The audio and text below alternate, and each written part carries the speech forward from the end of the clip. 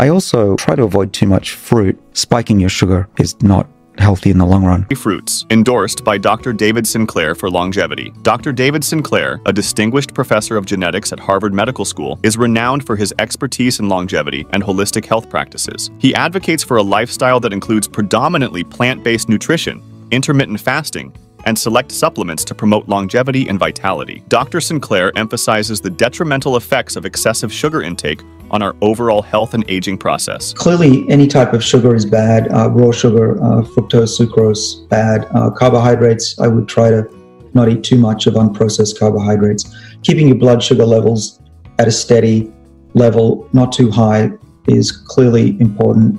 Nobody would doubt that.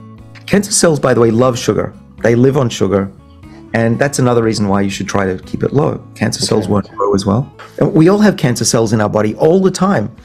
Every day we have cancer starting up and our bodies kill it. As we get older, our bodies don't do that. Our immune system goes down and cancer can now multiply. So if you stay young, you probably won't get cancer. While he generally prioritizes vegetables over fruits due to their lower fructose content, there are 3 fruits that hold a special place in his regimen. Join us as we uncover the 3 fruits endorsed by Dr. Sinclair for their contributions to a healthy, prolonged life. 1. Avocado. When asked about his top foods, Dr. Sinclair singled out avocados. If I could only eat one food, it would probably be avocados. Avocado is often hailed as a superfood for numerous reasons, making it a staple in many health-conscious diets. Avocados are packed with essential nutrients. They are rich in vitamin C, E, K, and B vitamins, including folate. Additionally, they contain minerals such as potassium, magnesium, and copper, all of which are vital for various bodily functions, including nerve function, muscle contraction, and bone health. The main reason Dr. Sinclair picks avocados as his top choice is their remarkably high content of oleic acid. Oleic acid, which is produced when we're hungry and our fat breaks down, but also we can get oleic acid from olive oil, avocados, nuts. And it may be that the benefits we get from those foods are largely because those foods are turning on our defense pathways against aging. And oleic acid will activate SIRT1, which is an enzyme that controls longevity in our bodies. And so we know at least some of the components, such as oleic acid, are extremely beneficial, as well as those unsaturated fats that come up. Avocados are primarily composed of healthy monounsaturated fats, particularly oleic acid. These fats are beneficial for heart health, as they help to reduce levels of LDL cholesterol, the bad cholesterol, while increasing levels of HDL cholesterol, the good cholesterol. The presence of oleic acid also contributes to the fruit's anti-inflammatory properties. Oleic acid, a monounsaturated omega-9 fatty acid, maintains cell membrane integrity, regulates gene expression related to inflammation and cell survival, and acts as an antioxidant, neutralizing harmful free radicals. By modulating these pathways, oleic acid helps mitigate age-related inflammation, oxidative stress, and cellular damage, ultimately promoting overall health and longevity. Avocados are an excellent source of dietary fiber, with both soluble and insoluble fiber varieties. This fiber content aids in digestion, promotes satiety, and helps regulate blood sugar levels, making it beneficial for weight management and reducing the risk of type 2 diabetes. Avocados also contain various antioxidants, including carotenoids such as lutein and zeaxanthin, which are essential for eye health and may help reduce the risk of age-related macular degeneration. Lastly, antioxidants help protect cells from damage caused by free radicals, thereby reducing inflammation and lowering the risk of chronic diseases such as heart disease and certain cancers. In line with Dr. Sinclair's emphasis, avocados are sugar-free, which aligns with his advice to minimize sugar intake in our modern diet. Well, there's glucose and fructose, okay? So it doesn't really matter where you get it. These are just chemicals. That's the same chemical wherever you get it from. Glucose, you need glucose, right? We die without glucose. But the foods in our world are so full of sugars that we're constantly feeding ourselves more sugar than we ever would have experienced even just 100 years ago. 2. Cantaloupe, rock melon. Cantaloupe, also known as rock melon. The next would be cantaloupe, or rock melon as I would call it. As a fruit, that's the most nutritious you can get. The other fruit that I think is worth looking at is cantaloupe, or rock melon. That, I believe, has the most nutrition versus sugar of any fruit.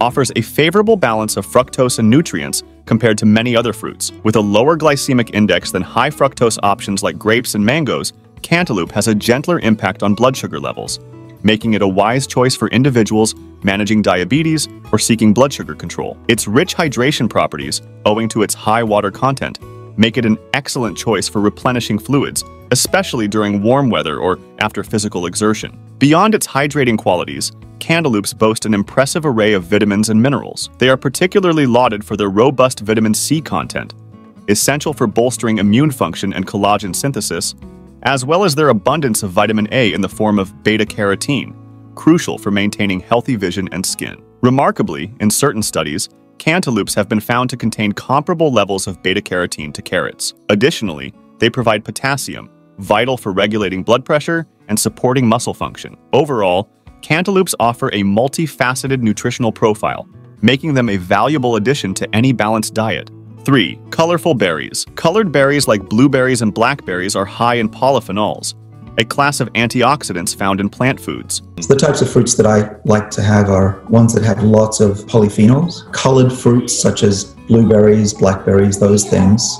You don't want to eat too many of them, of course, because then you're basically eating tons of sugar in it anyway. But yeah, blueberries I would have in a yogurt in the morning if I had some. Blueberries, I snack on those pretty often. Polyphenols found in berries offer numerous health benefits, primarily through their antioxidant activity, anti-inflammatory effects, and positive impact on cardiovascular health. You can look for foods that have a lot of color. The purples, the reds, the very deep greens. These are signs that the plants are making healthy molecules. Polyphenols, these little chemicals that are found in plants, particularly when those plants are stressed out. Plants under stress produce chemicals to shield themselves from harsh conditions. These protective bioactive compounds, known as polyphenols, lend the vibrant hues seen in plants and fruits, such as berries and avocados. Dr. Sinclair, alongside his scientific collaborators, has introduced the concept of xenohormesis. Xenohormesis is a biological principle that explains how environmentally stressed plants produce bioactive compounds that can confer stress resistance and survival benefits to animals that consume them. The xeno means cross species, and hormesis is the term that what doesn't kill you makes you live longer and be healthier. And so we're getting cross species health improvements by molecules that plants make.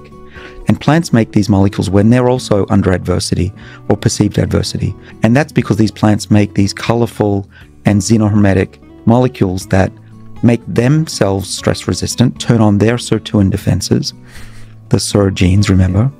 And when we eat them, we get those same benefits. That's the idea. And we've evolved to do so. This isn't a coincidence. It's our theory that we want to know when our food supply is under adversity because we need to get ready for a famine. And so we hunker down and preserve our body. And by eating these colored foods, so practically speaking, if it's full of color or if there's been some chewing by a caterpillar, organic, grown locally in local farms, I'll eat that. This concept highlights the importance of including these vibrant polyphenol-rich berries in one's diet for their numerous health benefits and contributions to longevity. By incorporating these 3 fruits into his diet, Dr. David Sinclair promotes a balanced approach to nutrition that supports overall health and longevity while minimizing the intake of excessive sugars. For more insights from Dr. Sinclair's teachings, refer to his numerous talks and videos that have been viewed by millions around the world.